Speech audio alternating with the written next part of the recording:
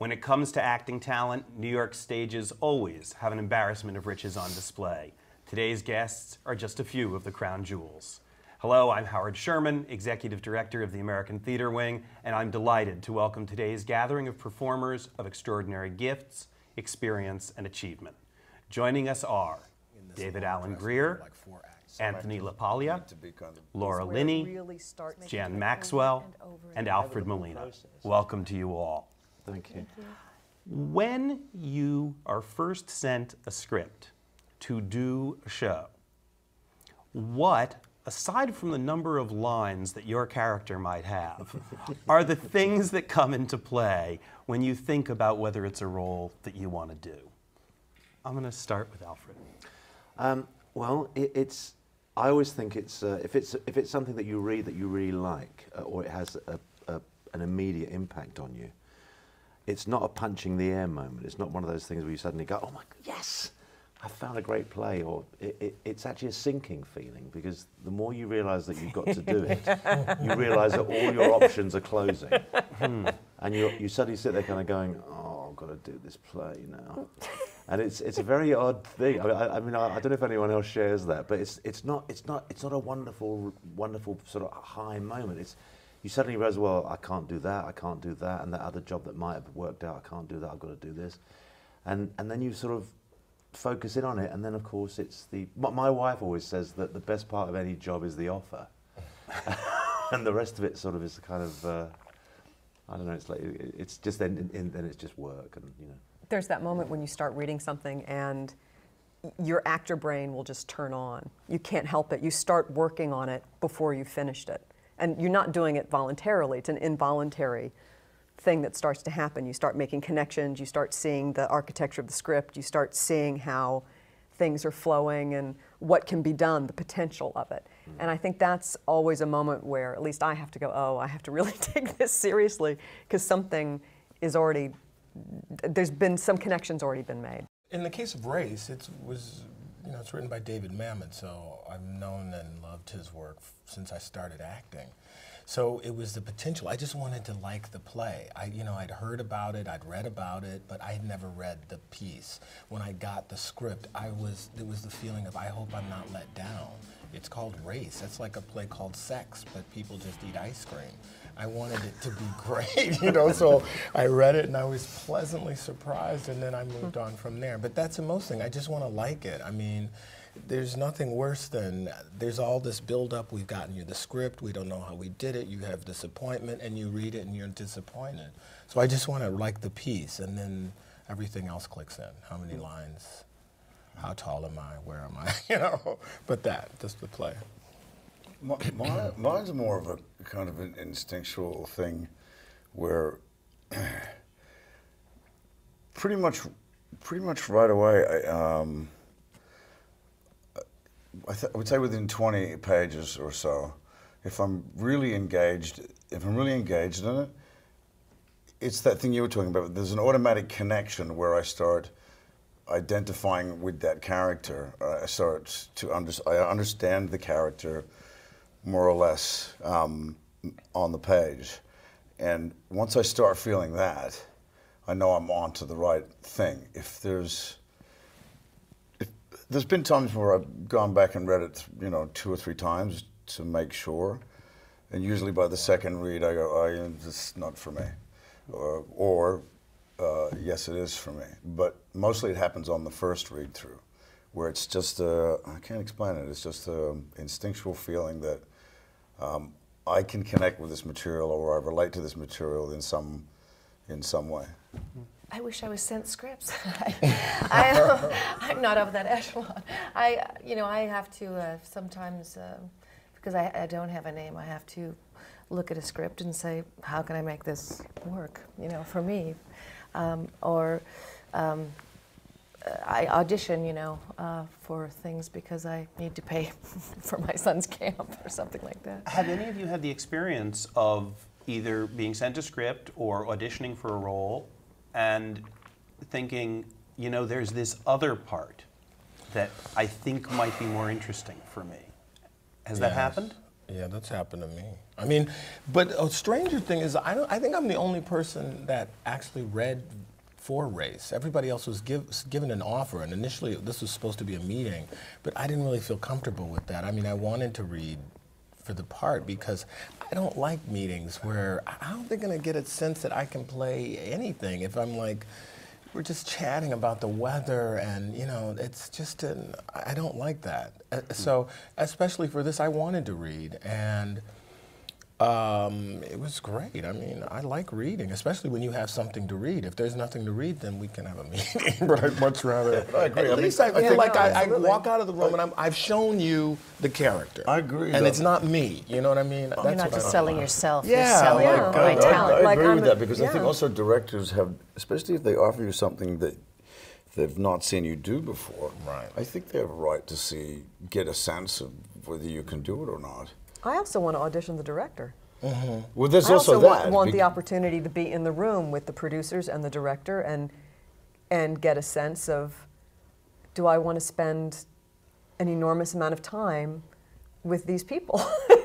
There's a lot of shorthand, don't you think? You're showing them a taste of, all right, this is kind of the direction, or your thoughts on this character. It's not fully formed. No. And so it's already, the dialogue has already started. Yeah. So you're showing them kind of what you think about this play, this character, and you're getting their feedback. So But it was a mistake I made many times, was taking parts because I really liked the part, but I didn't really look at the whole package. I didn't really take the director or who was producing it into that much consideration. And more than once, that blew up in my face, I would say. I do think you have to take the whole package into consideration, because... But that's only something you learn As you go along. As you go on, you kind of get some experience. Because as a younger actor, I did that constantly. Me too, yeah. I would accept a job just because I was flattered enough that I'd been asked. Oh, yeah, absolutely. You know. I'm still that way. Oh, Fred, we'd like you. Would you be interested in playing the third spear? Yes. Yeah. I'd like. Oh, thank you. And I'd go off it, and then you find yourself in some sort of terrible kind of. Perfect storm. Yeah, some awful But situation. do you know, the dread for me it starts after, you know, you get this part, and then I've never worked with this director. This is a new play. I don't know these other people. Who's really here? They haven't really cast it. I can't work with this one actor. I hope they don't give that actor this role. You know, and just there's so many variables, and that's where the dread for me. You walk in the room that first day. It's like going back to school, and then it's like, okay. Everybody seems nice. Everybody seems fine, and a wonderful working environment. So it comes off. I mean, you know. One thing, I don't know if any of you guys feel this way, but also when I'm reading a script, there has to be something about it that I don't understand. There has to be, if I'm too knowing, if I think I have all the answers about this play, this production, this character, the dynamics, if I think I know it all, then that's a disaster. But You're a director. I have like the fear factor thing. Yeah, if that I scares read it me. and I go, oh God, I don't know, I can do this. I'm not sure. Yeah. And if I have that fear, Yeah. then I know I should do it. or does this work? If I Is don't this, have the or what is fear, this? I know. What is this really about? Like what? Yeah. There has to be something also that I haven't, so that you know you can have a process while you're working on it that you'll grow. Yeah. I mean, it's a cliche now, but the place of, you know, for anybody who's involved in any kind of creative work, the place of least comfort is always, I think, invariably the most exciting. Whee! You know, because you don't quite, as you say, Tony, you don't quite know whether you can even pull this off. Yeah. I know with almost within like great feeling. millimeter It's of a good certainty that if I'm scared of it and I want to run away, I should do it. Yes, exactly. It's almost like that's the litmus test. But doesn't that change? I mean, because like, I call it like a cycle of, I go, oh, I want to do that project. You read it and you go, I can do this. I know this character. Then you start, and that's when all that stuff says, well, maybe I don't have it figured out. I don't know if I can do this. And then you discover through rehearsal and, okay, yeah, I think I can. I think I've discovered a route to take. Then you think you've found it. And then further on in the run, I remember it happened in Race where for like 2 weeks, I just got really depressed because I was like, I thought I had it, but I lost it. Where did it go? And then we would talk amongst ourselves, and then you find it and rediscover it. I mean, it's like, Me, or is that just bipolar? No, I think. But do any of you guys have the 3-week crisis? Absolutely. Of The course, third that's week what I'm is talking terrible. about. You have That's that- what I'm talking You wake up that about. morning, the 3rd week, you wake up one morning, you think, and you're on the phone about, I have to pull out of I this. know, I'm a friend of sorry. mine calls it the salt mine. That's exactly what I'm talking The about. 3rd week is the salt mine period. always- where it's you're always just the like, you third know, week. you're the 1,000 feet And you're really underground convinced that digging for the salt. best Yeah. thing you can do for everyone concerned is to pull out. Is to bow out. You know. Thank you so much for It actually, trusting me in my with case, this, it often but- is the best thing for the entire period. but yeah. As we talk about this, what's going on in your mind? You talked about getting the part, talked about going through the rehearsals, but in the period from the time you know you're going to play a role until you get to that first rehearsal, what is the work that you do?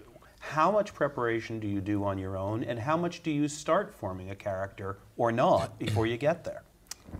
Well, I mean, again, to me, if it's a new play, that's different than doing a play that I've wanted to do, that I've seen other productions of, whether it's Shakespeare or Chekhov or a contemporary play.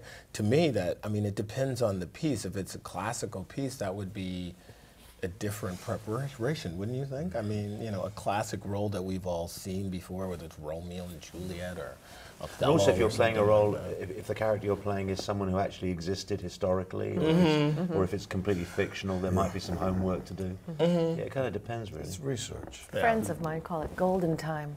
It's having a job you don't have to show up to Yes. yet. You're just right. happy that you have. Yeah. But I think that once you go into the trenches, it's, you know, I think it's research to me is the most interesting part about acting. I Yeah, it's really fun. It absolutely is. love to fun. research It is. different things, and it's different things for you might research something more if it's a comedy or something. You know, it's. But It's I because when you're absolutely love it. researching, you're brilliant in the part. That's right. And no one can question Especially you. when you're brushing your teeth in the morning. But I hesitate and always am careful about not doing too much before. Like the research, the context, I'll do a lot of research on context, place, if someone has a particular profession, anything that could inform the character. But I don't go into the deeper work because I want to knit whatever I'm doing to the person I'm working with. Right.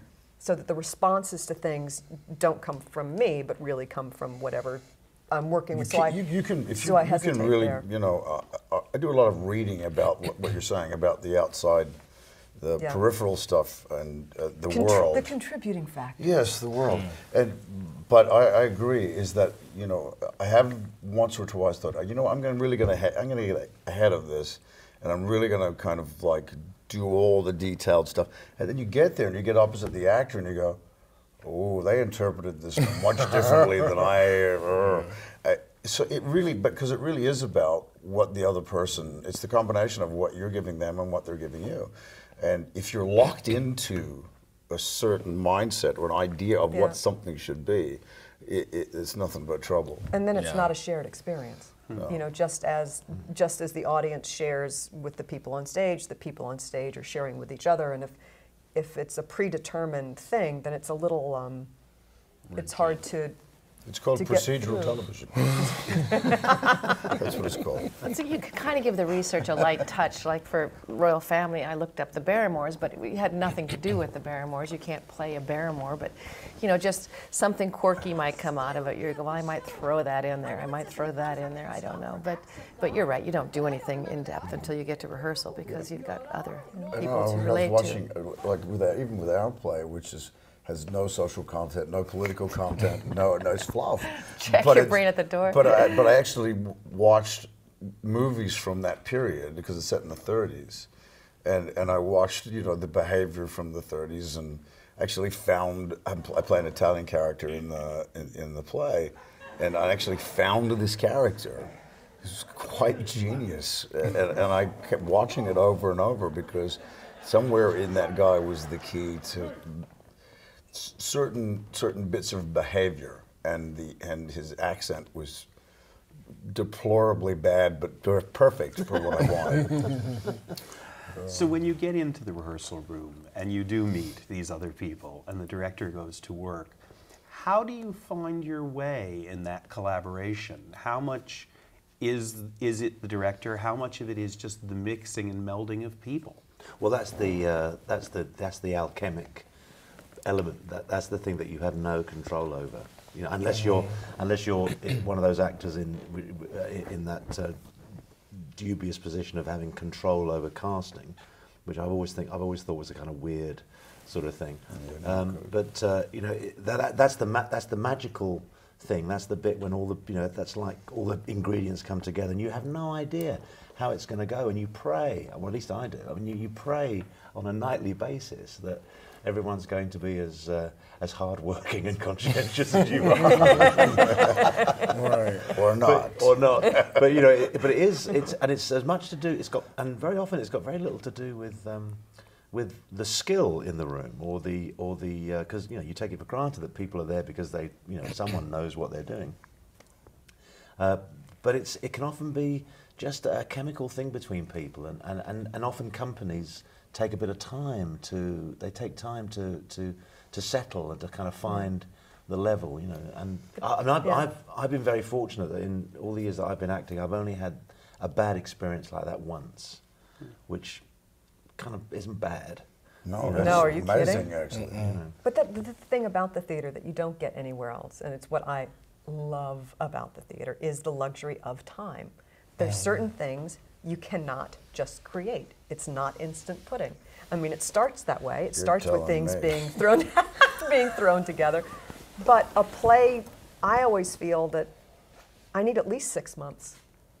And around month 3 is where it really starts to take on much more of a life of its own. It's just time. You can't rush your relationship to people, to the words, to the space, to your understanding of what you're doing. And then there's that wonderful period of time where you stop working on the play and the play starts working on you. And there's an enormous freedom that comes with that. But you have to earn that.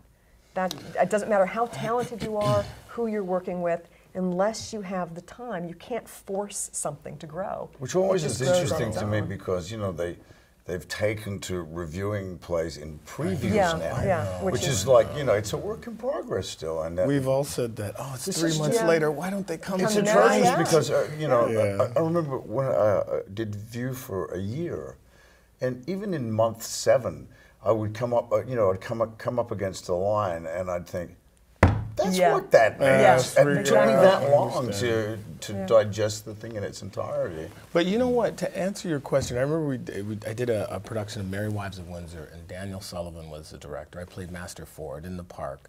So we're talking. You know, I'd never worked with him before, and we're a few days into rehearsal, and I'm like, it feels like Master Ford, this character in Shakespeare, is doing a tragedy, and everybody else is in a comedy. I mean, you're the director, what do you think? And he said, you know, David, this is the 3rd time I've directed this play. I've never gotten it right.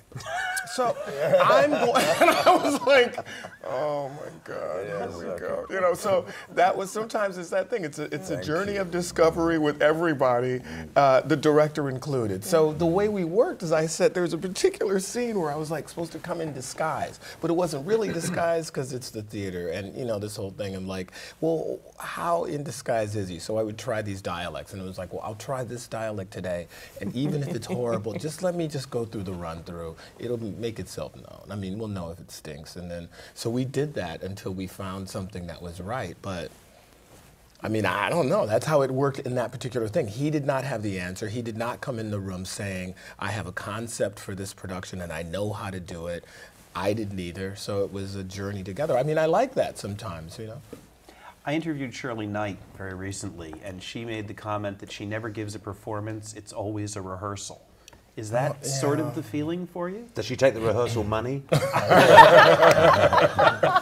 Yeah, a little different. Yeah. Not quite.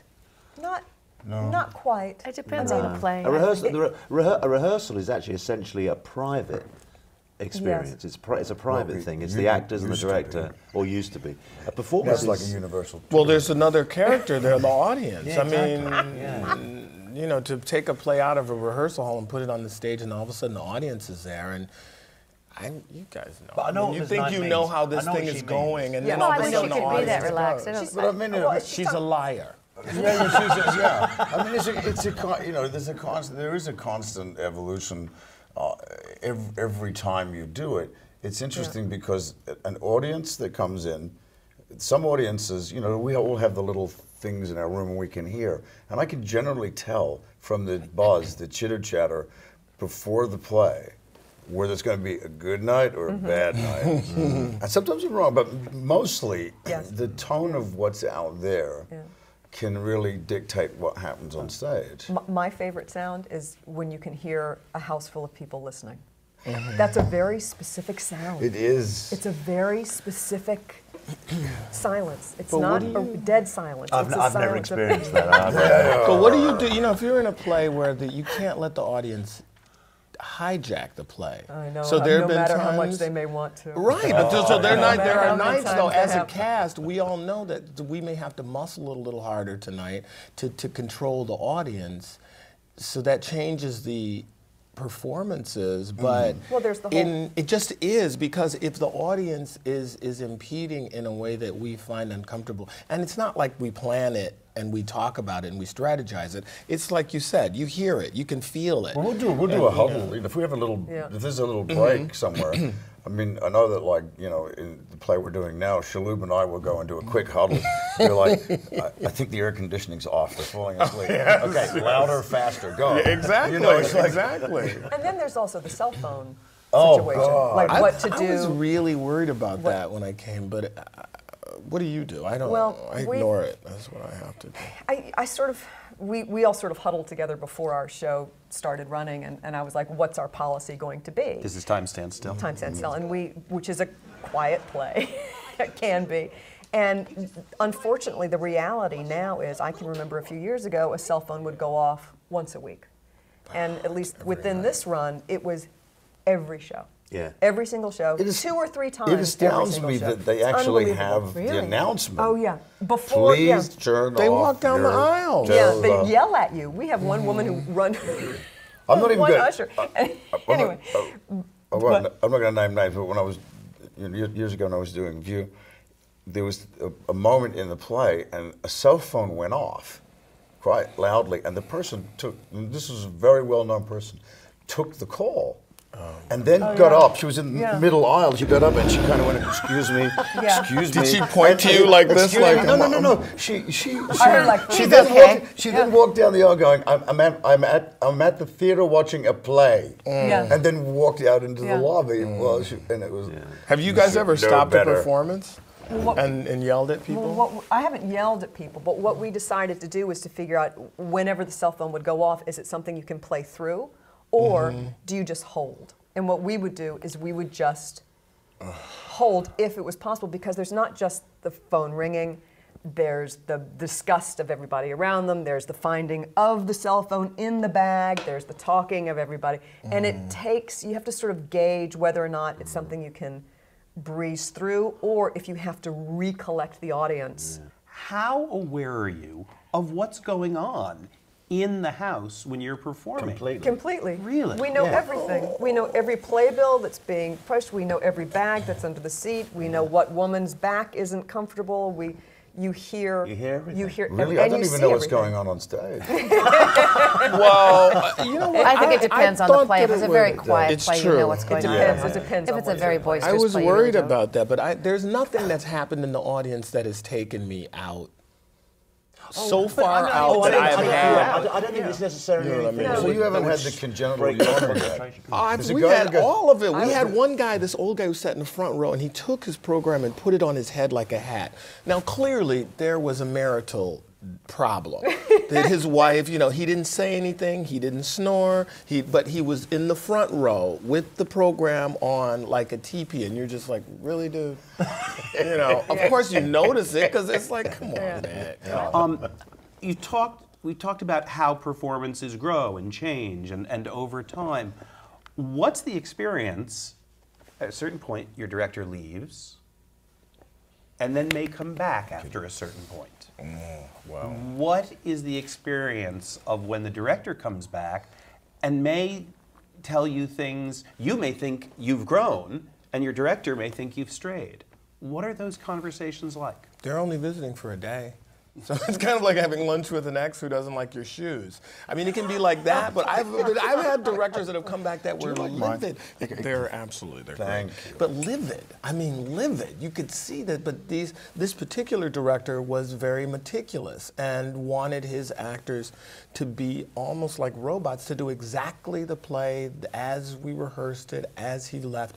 Anything added, inflection, body movement, whatever, he got really ticked off, and it was amazing, truly amazing that he was speechless and livid. We got notes, and then he went away, and then we settled in. Some of his, you know, some of them were really, I mean, I agreed with a lot of them, but I've had that also. The director never comes back. You know, I think the issue is that it's a perfect example of the truly collaborative nature of theatre. That when the director comes back, he or she may notice changes which may or may not be to their liking, or may not be to the benefit of the production. But the truth is that you can't help but change. It's an organic going to thing. grow. That's a It's part going of to the grow. process. And It's it going may to grow. not, you know, the shoots that come off the main trunk may not be quite as perfect as you would hope. But the thing is, it's an inevitable process. And I think the director's job, I think, in that scenario, is to sort of accept that fact and then and just you know, do some pruning, surely. Yes. But you can't expect a play 2 months, 3 months, whatever down the line to be exactly the same as it was. No, because you on opening discover night. stuff as you're going along, and it's going to change. I think it depends on the director too. Also, we're so lucky because you know, we have Stan Tucci directing us at the moment, and I'll never work with him. I what he recommend not. That's what he says about me now.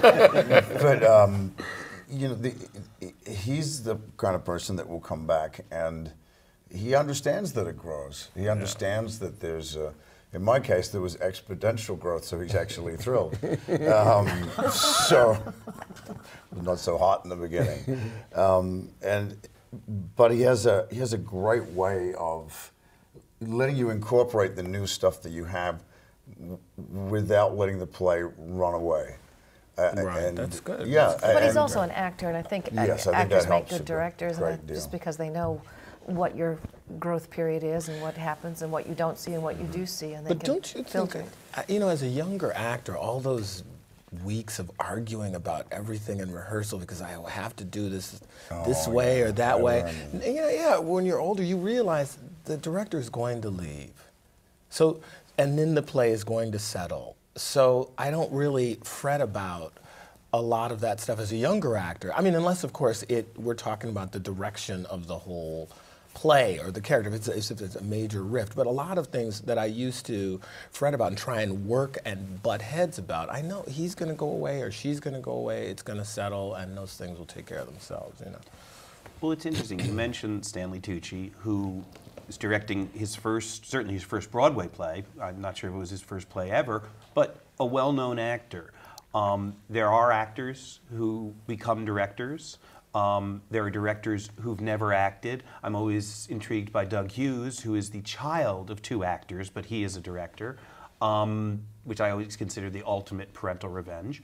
But I'm wondering, do you find differences between those who have been actors and those who have always traveled the directing route in terms of how they work with you? Well, Doug was an actor, I think, before a director, and I mean, he gave such. I wish everybody in the world could have seen the speech that he gave before we started rehearsals for Royal Family, which is a love letter to the theater and to actors. And I admit, I was a little bit tired of it all, tired of the business part of it. And I walked into his rehearsal room, and he gave this speech, and he incorporated his parents, he incorporated his acting experience, he incorporated, things from the 16th century, passing the flame, and I cried for 3 hours after that. I was so moved by what he said. I was so taken to the roots of why we do this that I wish that he could have told that to everybody. I mean, I think. It was just such a wonderful speech about talking about how beyond that stage door, inside that door, nothing little happens. Big things happen through that. And when his parents would get up from the table to go every night you know, and I have a child, and you know, you get up from the table to go to the theater every night, and he would talk about how he wanted so badly to go with them because there was such beauty and bigness, and so there's nothing more dead than a dead actor. I mean, it was just all these things. There's just these beautiful, beautiful things that he would say. And I said to my husband, I said, well, I retired and I'm back. He goes, and no one knew. I said, yeah, well. Did you record that speech so you could play it every morning? I wish I would have filmed it. It was just, it was beautiful. Well, that sounds like a director who loves actors. I've, you know, worked with directors. Yeah, he definitely does. Who I have gotten the distinct feeling that they don't like actors. I mean, quite a few of them. I mean, where it's like, the sense that, you know, the theater is great, except for one problem: the actors. Only I can do this in claymation. Right, and you have good. to work around with and amongst people like that too. So, yeah, which is so peculiar, I find, because it is, Why would but you it's choose a that reality. profession? Well, if you exactly, don't like because acting? it's a problem that if you're making a movie, I mean, I'm sure we've all worked with lots of movie directors who really could work with, could care less about actors, and in a way, when you're making a film, it's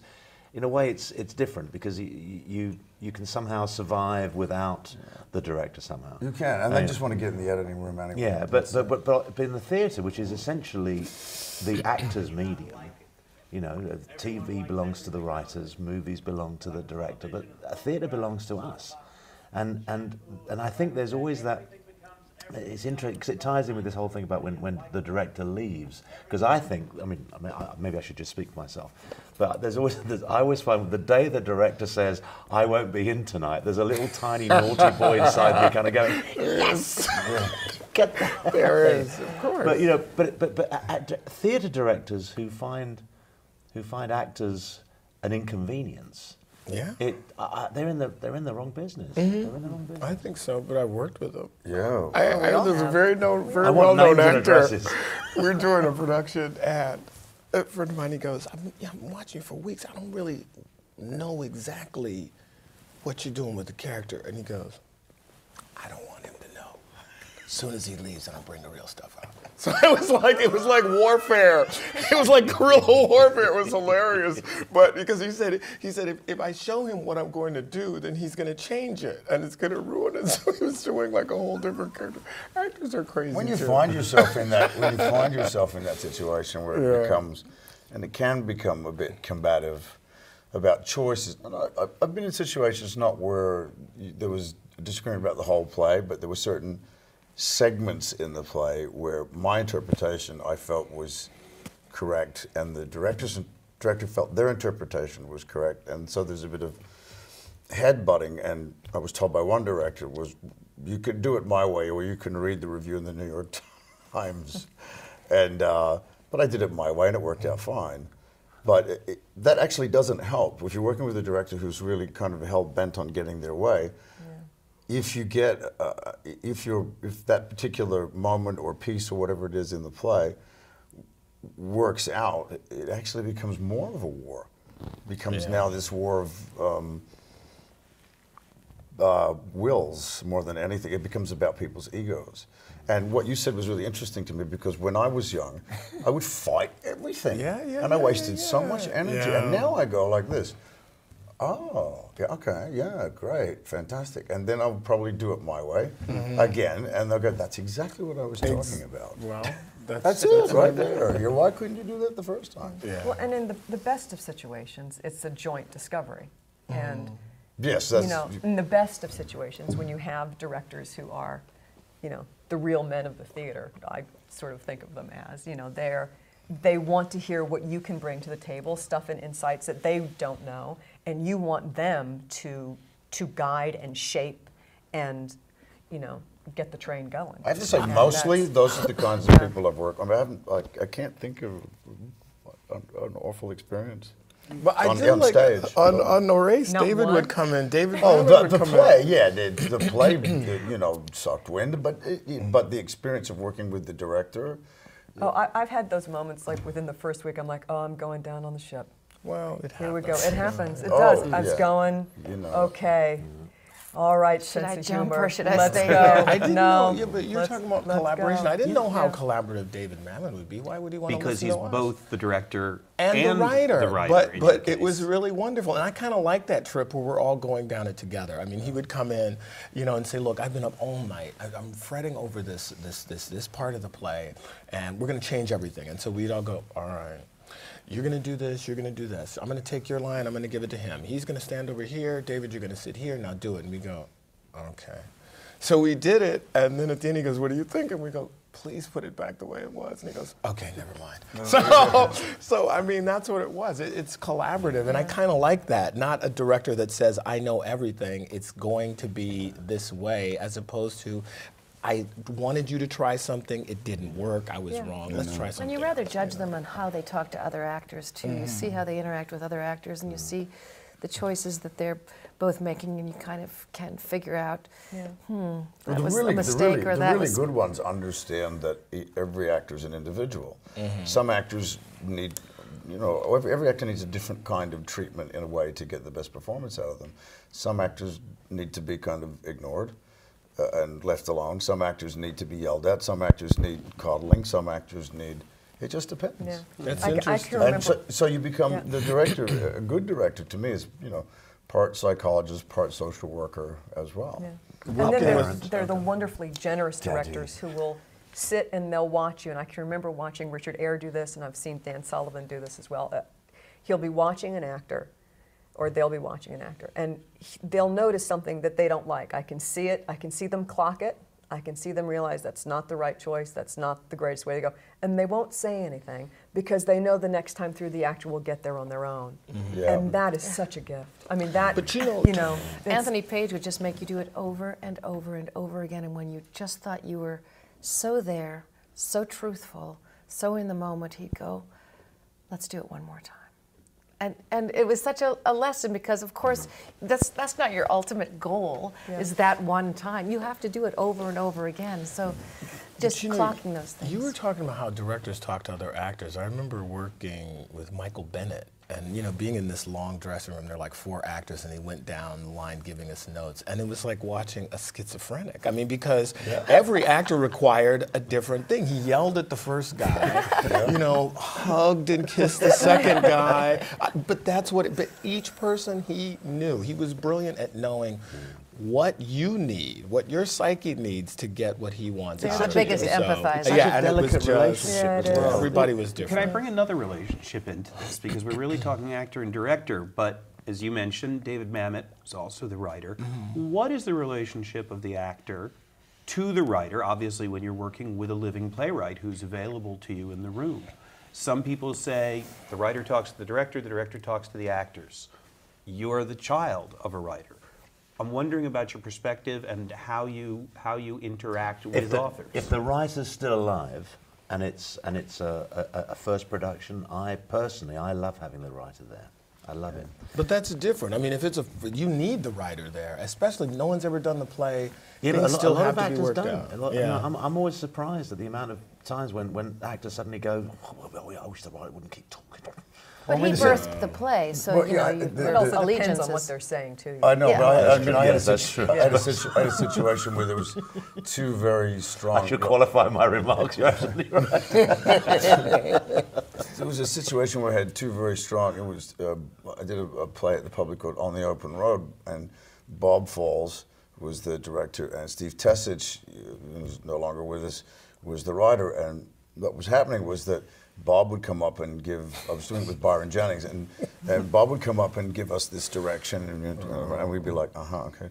And then he'd walk away, and then when he was just out of sight, Steve Tessich would come running over and go, "I want you to do the complete opposite of what he just said." Yeah. And this went on for a day or 2, and then finally Byron and I went, "You two, come here. One of you guys talk to each other and decide what direction you want, but you can't both give us different direction." Yeah. And I mean, I look back on it now, and it's it was funny it's funny now. It wasn't funny at the time, but you can have that happen. But having like Tessich there was invaluable. He really had an insight into this piece. The power in the room is between the writer and the director. Yeah. The actors are merely victims of whatever, collateral damage comes out of that relationship. Really, and that's a perfect example of that. Yeah. I mean, if the writer and the director have had enough time to discuss, to work together, to collaborate, to get a kind of unified vision of what they want to achieve in the room, then it's 9 times out of 10 I would argue it's plain sailing. But it's when that relationship hasn't quite been absolutely worked out, and that's when the actors get stuck in this weird thing. That we become the innocent children in divorcing parents. Yeah, and you're kind of like torn because your loyalties. I mean, I've been fortunate enough to have done a few plays with new plays with the writer present, and I've always found it to be very, very exciting to have the writer there. But often, a language or a grammar has to be worked out so that true communication can occur. And also so that helpful communication. And also you don't want to alienate the director, because directors can feel a bit threatened. I see them sometimes if you're talking to the writer and you get in the corner and you see the director feeling like they've been excluded from something, and vice versa. Especially if we're doing a lot of this. Yes, and a lot of this. But let me ask, when you've got the writer in the room, is there a temptation to ask to know more about your character than what's on the page? Yes. Oh, yeah. For me, yes. And do the writers know that, and what do they share with you? I think they share what they can, certainly. I mean, I don't think any writer would willfully be would be obscure about Yeah. about And also, if it's really well written, all that information's in the script. Well, you just I was have to gonna find say it. that. There are the hints play I'm doing throughout. now. Yeah, I mean, I wanted to use only the information that was in the script. Other than we're playing lawyers, would a lawyer do this or that, and legal, procedural questions. But in terms of the emotional life, to strip away all of that and say, I wasn't in the room when this conversation was held, therefore it should not impact, unless I find out later. Trying to adhere to the script. So that was freeing. To me, it was freeing. So I wasn't caught in the minutiae of all this, I rehearsed a play with Edward Bond, Edward Bond, who's a wonderful writer. He is. He was in the room, and we were rehearsing a scene, and suddenly Edward Bond said to the actor, "What does that line mean?" And the actor in question suddenly froze. It was a bit like being called up into the principal's office, and the actor went, and he was completely tongue-tied. He suddenly felt under such pressure, and then Edward said, "No, it's a genuine question because I really have no idea what the line means." Yeah. Wow. I mean, I was really lucky with View from the Bridge that Arthur was still alive, and he was at every rehearsal. Yeah, Arthur was amazing in rehearsal. He came to the Crucible as well. I would be doing something, and I'd go, when you wrote this bit, what did you mean exactly? Why am I not going to... That's kind of cool. Yeah, absolutely. And he was because, he'd seen that play done in every language, in every country, over the last 50, 60 years. He was the best resource, Mostly I was asking him what not to do, And what was his relationship with the director? Fantastic. So everybody kind of, we just felt very blessed to have him there. Well, it depends on the writer, doesn't it? He was also such a kind of, he definitely was like a regular Joe. He was... He's a theater guy. He was so great. He was... The theater guy. We talked about, with David Mamet, about productions. There are always these productions of his plays around, and I was like, well, what do you do? Because he was so attentive. This was a new play we were doing. He was directing it, and he said, well, my work is done. He really I don't want to speak for him, but from our conversations, it was kind of like, I've written a play, you're the new director, this is your new cast, go and do it. Now, unless there was a real big problem, he didn't really make it a policy to kind of hover around, Well, in the case of Arthur Miller, who you're discussing, it's almost as if, you're doing a classic, but the author's still there. We've been talking about new plays. That's an unusual circumstance when you have an acknowledged classic, but can still go talk to the author. There are other times you do classics, certainly Shakespeare or, Molière, Ibsen, where you don't have an author to talk to.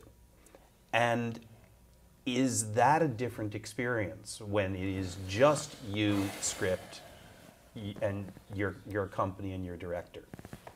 Oh yeah. Yeah. Especially- Then if you're doing one of those big classic plays like a Shakespeare or a Shaw or something like that, you've also got something else which is can be useful, which is a collective memory of all the other productions that you may have seen or experienced of that play, and all of that.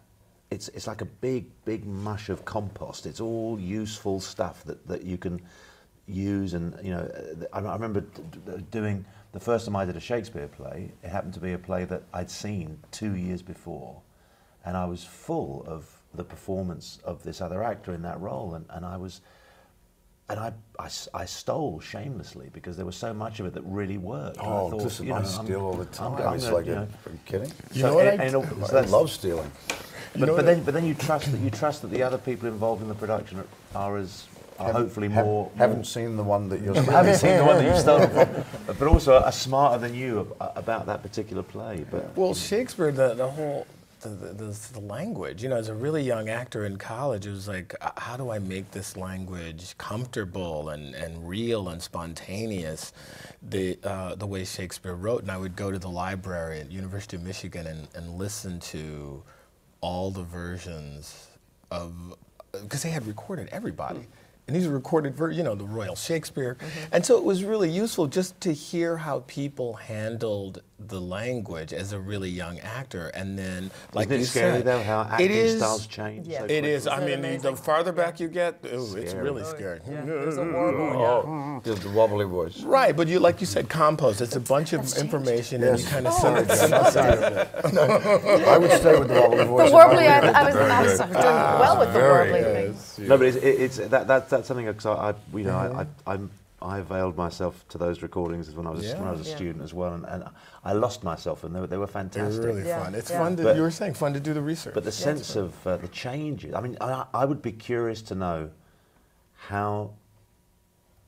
I think acting styles change maybe every other decade or something, but I'd be curious to know, that anyone whose career is maybe 30 years or more, how, if you saw your work, especially on stage, which we can't do, but if you saw your work from 30 years ago on stage, just how different one would be.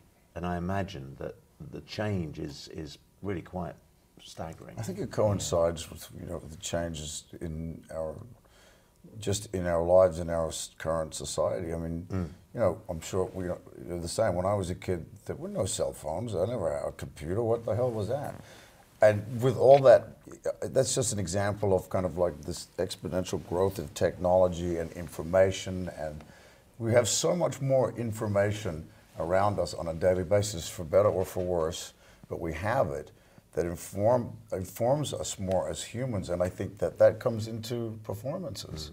The more informed you are as a human being, it can't not permeate who you are, and then that in turn comes out in your performances. Yet theater, fundamentally, you mentioned technology. Theater has not changed. It is about being in the moment. Just a little you bit. can't go back and look at it yourself, typically, unless it's been recorded for an archive. Would you want to see what you had done years earlier? Nope.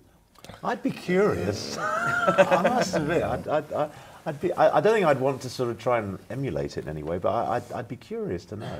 It's because it's such a live form. And I don't like when things are recorded, to tell you the truth, because I think that the definition of theater is it's happening now. It's not happened before. It And it didn't may have not any happen tomorrow. It's retouches, just and it right didn't have there. this. It's It's just just, different. it's Okay, right now, and no matter what happens, like if a cell phone goes off, I actually quite love going, geez, was there a piece of information we needed to really get out there? Should we go back?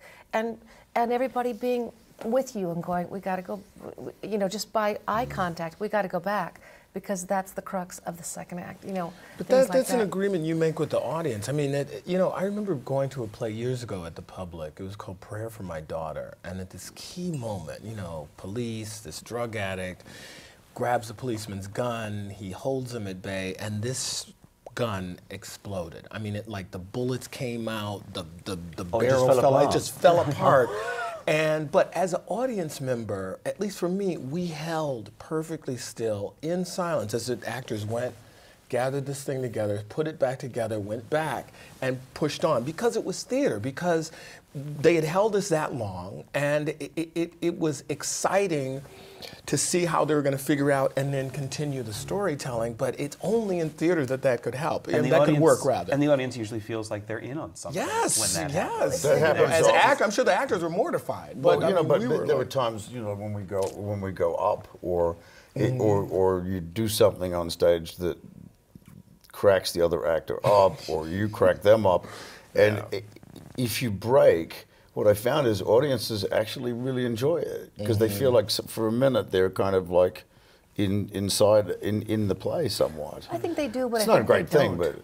but I think they do, but I think they don't. I think they want to be in this world of I think they want to watch it. I think that, you know, as somebody was saying that there was, the producers was going on in LA, and there was this moment that the audience, that the two actors broke, and they put it in the show. And Jerry Stiller, who is, you know, one of our great comedians, he came to the show and he said, "I loved it. Don't do the laughing thing. You're better than that."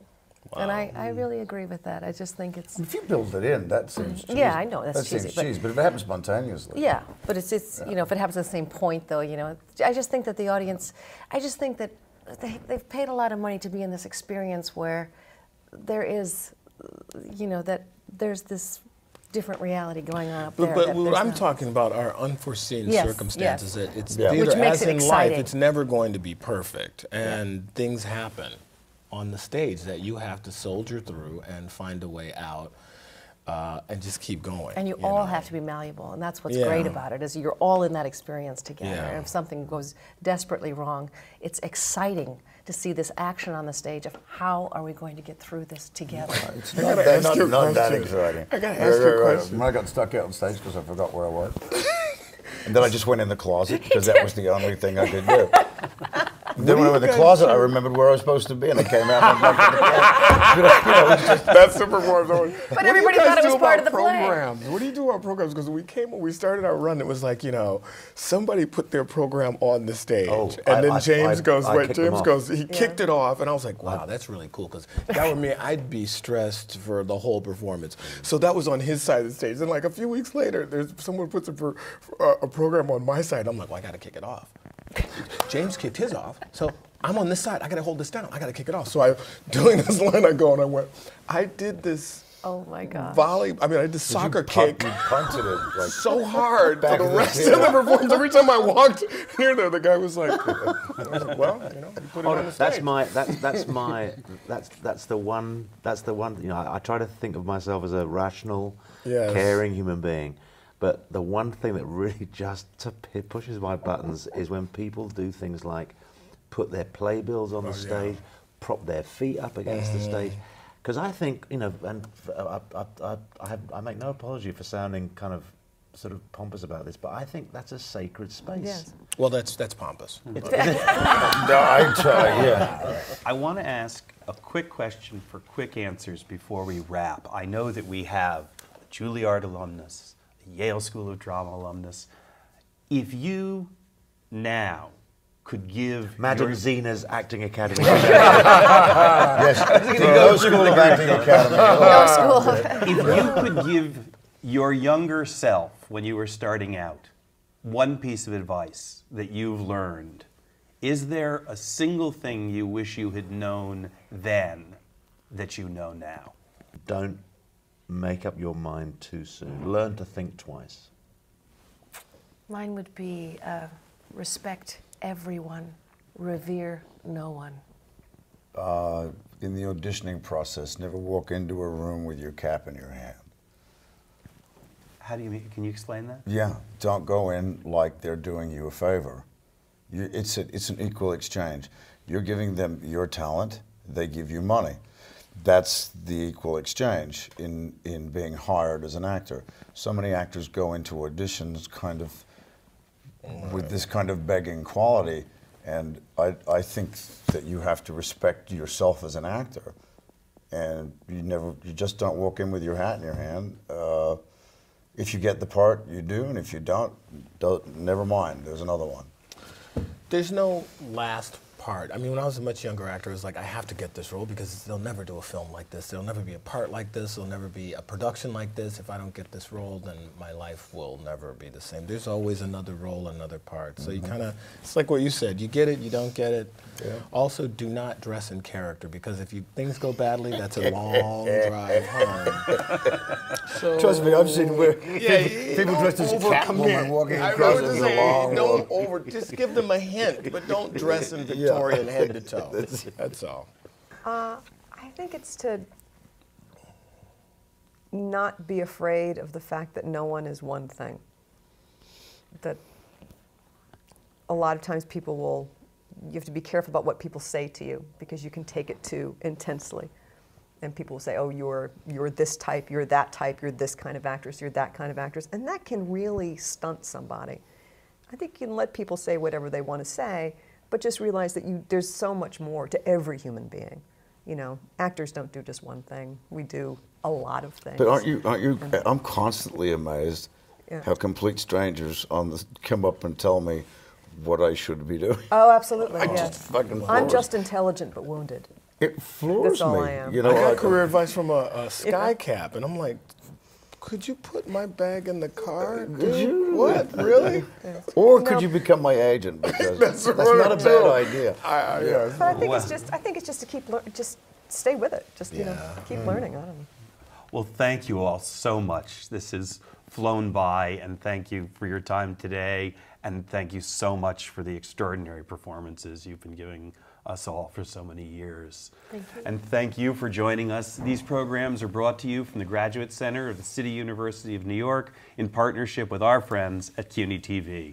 On behalf of the American Theater Wing, I'm Howard Sherman, and thanks for joining us for another edition of Working in the Theater. I'm Ted Chapin, chairman of the American Theater Wing.